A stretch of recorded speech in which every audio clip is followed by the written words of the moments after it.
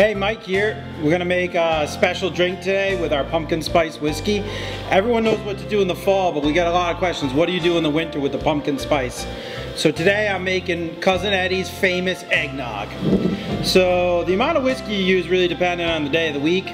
So on Monday you might put that amount in, but since it's Friday, we're doing 6 second, 5, 6, I can count. Then we need some eggnog. Eggnog's over here. So we should measure that because we're a little lactose intolerant and too much is really gonna hurt the team on that guy. So we got that. A little bit of ice. Now, we're mixed here whether you stir or shake. I'm stirring. If you shake, it gets nice and frothy. Depends on what you want for the look. So again, stir it. Make sure it's nice and cold. You want to see cold on the outside of this.